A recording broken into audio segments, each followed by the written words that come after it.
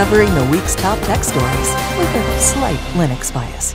The UK government has announced that drones will be used to carry medical supplies from Hampshire to the Isle of Wight.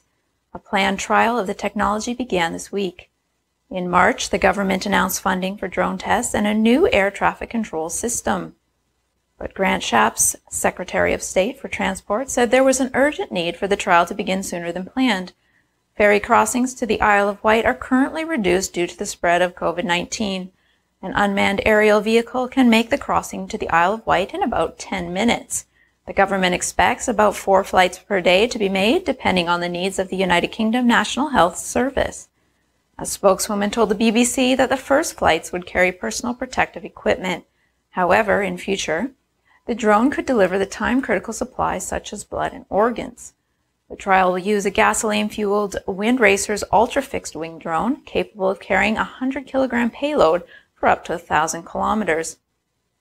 The Department for Transport said the drone would fly autonomously along a fixed route between Lee-on-the-Solent in Hampshire and Binstead on the Isle of Wight. 2 safety pilots, one at each airfield, will oversee each flight.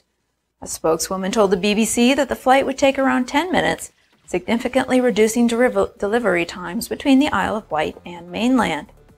After goods have been dropped off at the airfield, they will be delivered to St. Mary's Hospital on the Isle of Wight by road. Because this is all happening so quickly, an unmanned traffic management system cannot be put in place in time, though it will be pursued for the long term.